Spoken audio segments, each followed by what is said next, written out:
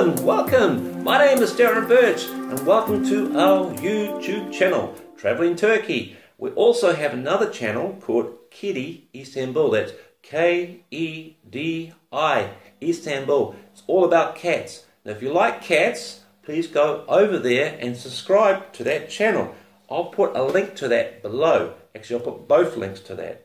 But anyway, this is a new playlist I decided to create. I decided to call it the Armchair Stories. Now, it's probably already been thought of before, but I don't care because I'm going to call it the Armchair Stories.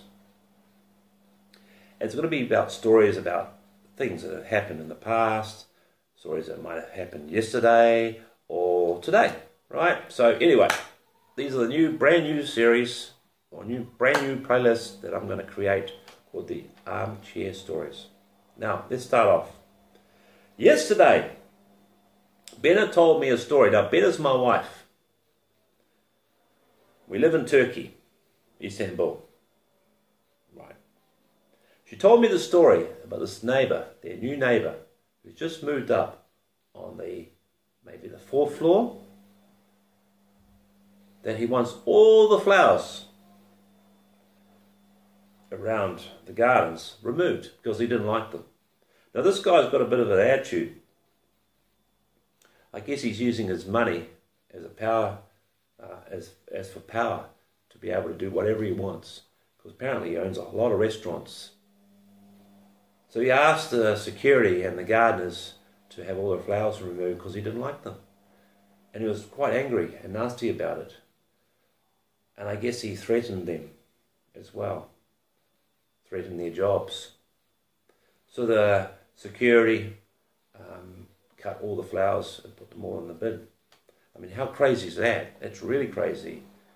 Yeah, very crazy. Now, the saddest thing about the story is not just the flowers, is he's asked to have all the cats that Benna feeds, all the stray cats that she's been feeding for the last 3 years, to be removed. Now this guy's just moved in. He's on the 4th floor. Benna is looking after the office. It's owned by a family member. They own the property. So they actually own that part of the block. They own it. And they actually own the grounds, the grass here. It's their garden, right? Where they feed the cats. But this guy, he wants to have a meeting, a staff meeting, with all the people in the block to have all the cats removed. I mean, this is one evil man. But the irony about the whole story is he's got a dog. I mean, weigh it up, you know. You've got a dog and we've got some cats. That's crazy. It's a crazy way of thinking. I mean, what's this problem? I mean, is he on drugs? Has he got out of the wrong side of the bed? Is he drinking too much? I just don't know. These people, you know, you come upon these people in your life. They just blow you away with their way of thinking. It's just not normal. And you might get some people say, well, what is normal? Well, then if you say that, then go away, you know? I mean, you've got to have a balance. You've got to have some sort of way of thinking, oh, this is normal. You've got to have a point and a line saying, okay, this is really bad. This is evil. This is evil. And this is very good. Too good, in fact. And this in the middle is normal, right? So you've got to have a balance. So, yeah, having all the cats removed. It's just insane. Really insane. And Ben is really upset about it, really upset. And I feel for her, and I feel for the cats. And I like to get all the cats and bring them all here to our home. But we just got no room for them. And 7 cats is a lot. I guess they'll find other homes and go somewhere else, but that's not the point. We're not going to give up on this fight. We're going to fight this guy. I don't care how rich he is or how much power he's got. We're not going to give up. And some of the neighbours are supporting us on this topic. But there are nasty people out there, and they'll do anything they can to try and extinguish the situation by doing horrible things. And yes, I mean horrible things, and I don't want to imagine what those things will be. No, let's think about happy thoughts at the moment. I'm thinking happy now. Happy, better. Yeah, so write a comment below and let us know what you think. And let us know if you also have neighbours like this. And yeah, I'll be quite interested. Yeah, there should be a law against things like this.